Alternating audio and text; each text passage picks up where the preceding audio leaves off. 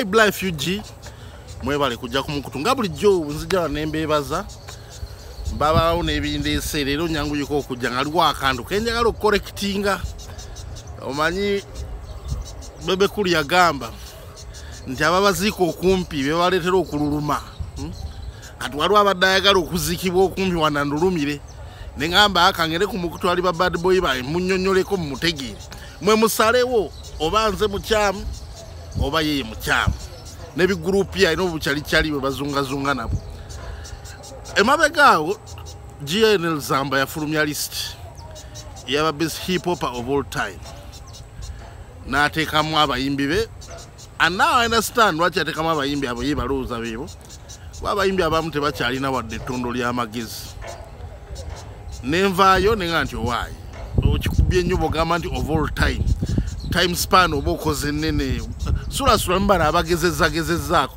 for real abamu nali mbasuulira busuulizi ettawero but because data abatawaanya you can imagine egundi ya myezi nga ena emabega abamu bagirabye lwaleero ne bajja ne batandika okunjasamira biki nga issue yabwe esooka era ngenda bagendera kimu ku kimu mbu waliwo muyimbi nze simanyi nnyo nti muyimbi namuliranga atambula n'abayimbi baliriko gi simanyi na bwafaanana yeeyita Sentinel said ero linnya ly'abakazi nga bannenya muze lwaki nagamba submission yange mbu Sentinel said yali mukazi really bwe weyita erinnya nti gwe Maureen lwaki oyagala abantu bakuyite Michael?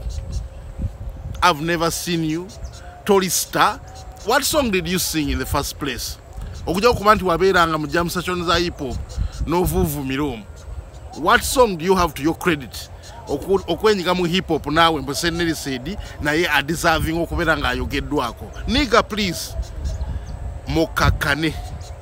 Mukakane eno session kati music wagenze kati wala mwe mwale mwa hip hop fraternity yonna ebbanga lyonna ne mulemu ogitaako wadde akasubi akamu abamu abasobola ngenda bba wano abantu ze benoza nti bateeka akasubi ku industry hip hop aba bonna beerimbise muli kukulira omwo oyo najja naye n'aleekana era musimanyi biki really gwe sikumanyi. I'm not even going to waste time on you because you're a nobody. I don't even know what you sang.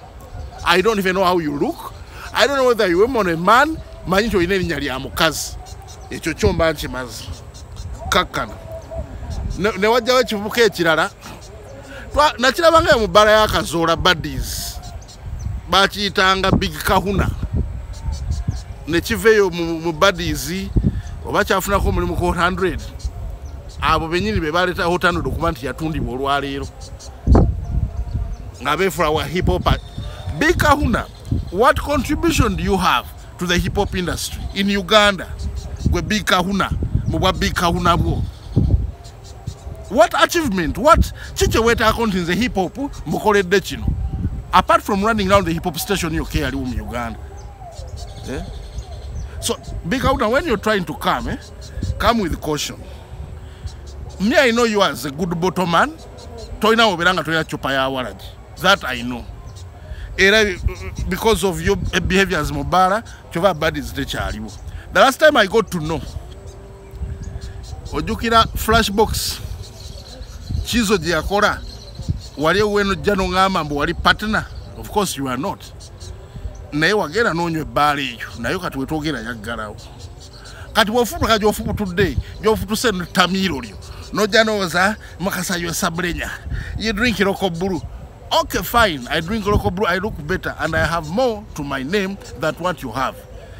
All you have now is that you work for a defunct FM station which you yourself ran down, and today okorawa ochiraba aba hip hopper the hip hop fraternity needs an apology from you. Let me tell you one thing straight today, gwe Kahuna kanaliro.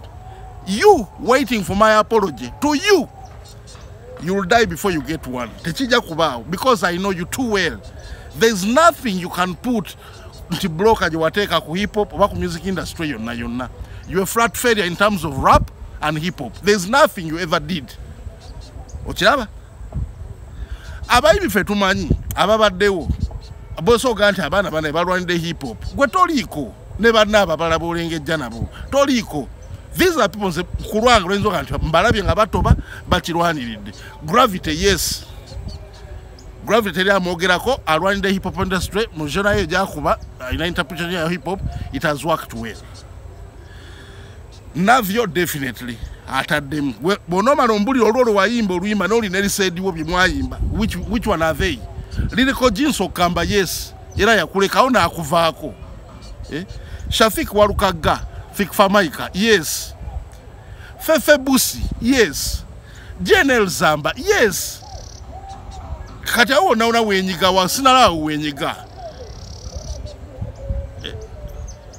So temumalaga bukira bine mujambo yayogedde kino batwenenyeze ebyo mubyerabiri. Work hard for a reputation that you want to run through the people. Gwe bonodawo mba era bannange nze biki ompita names. Me, I see you as a nut more than I. Okitegeera nja naawe ojja bweyagala I'm ready okuhostinga ku platform zemberako eno yemu kuzo endala ozimanyi ojja nnyonnyola abantu nti byenjogera bikyamu wakola ennyimba bweziti kino kye wakola hip hop industry nti zino za achievements zo zolina. Abaana bato bavuddefu kati betumanyi abakabi abajja abato gye bali bakubira ddala. Negwe musajja Kahuna n'oli omwana bamwitanga batyo omuto yani ono omuto yalina ne taata we yali ayimba oyo Fresh Kid oli omwana omuto omuwala yani Felista nabo bakusinga. Katulina abalabe tutunulirako n'omwana yakubye olimba lunyankole yani truth ate yo tomusobolerako naddala gwe. So really at your age Kahuna you're clocking 50. Kola ebintu ebyekikulu va ku data obwerere goberako ku Facebook usimanyi Instagram biki noyogera ebitajja. Kola ebintu ebyekikulu, take a chill pill.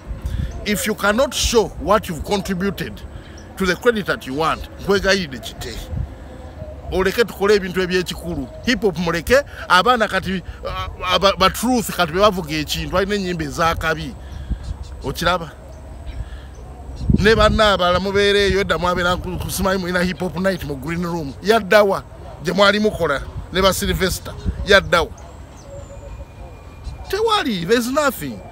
We don't want yapping Facebook social media hooliganism. Kola music bwoba olina music oba tolina leka twogere kuba mulina bwoba oli muno abalina erinnya eritategerekeka. It's not my fault sinze nali mutuuma okitegeera. Akole ebintu ebijja mukole ebintu ebijja mwerwaneko emyaka gye bakoledde kano and there's nothing for you to show for real. At Flashbox yaggalawo oba onywera wasimanyi mwana omanyi tuve na wano nja kudda banaye mu nsonyi nja kudda nkole session erimu developmental singako eno kano kabadde ka Kahuna oyo sennerise n'abalala bepankira mu hip hop mwetoloola nga temuna kye mukozeemu okujja kujja okunuunamu ebintu temubifunye. So lay low like an envelope and shut up. Mundabyeko banna.